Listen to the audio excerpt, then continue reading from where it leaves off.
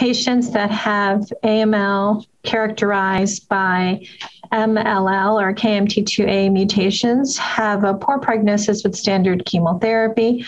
We also know that for patients who have NPM1-mutant disease in the relapsed refractory setting, that there are no currently targeted therapies that address NPM1-mutant AML. To address both of these poor prognostic subsets, there has been an emerging body of data suggesting that menin inhibitors targeting the menin-MLL or KMT2A gene complex can be effective in the laboratory in eradicating these disease subsets. So for that reason, we have initiated a phase 1/1b trial of a novel menin inhibitor, KO-539, which is being sponsored by Kura Oncology.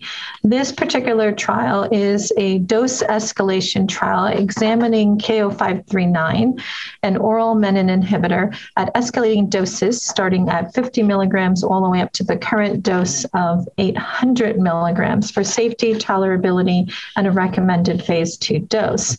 We are actively accruing patients independent of their mutational status for the dose escalation phase. Following this, the plan is to expand to specific mutational subsets, specifically patients with relapsed and refractory NPM1 or KMT2A mutant disease, to evaluate the preliminary efficacy of at least 1 to 2 doses of this agent moving forward. For efficacy assessment, we will be looking at CR rate as well as CR/CRI rate, disease-free survival, as well as overall survival and transfusion independence. Exploratory biomarkers are being examined on the study to see whether there is a particular predictor of response or specific genetic subtypes or mutational profile which would predict for improved efficacy or response.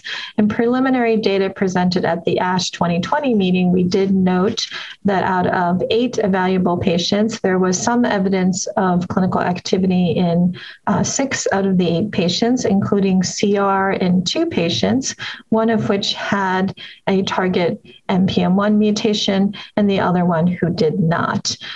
This trial is being presented at EHA as a trial in progress, and we anticipate having more updates for the escalation and hopefully the recommended phase 2 dosing at the upcoming ASH meeting in 2021.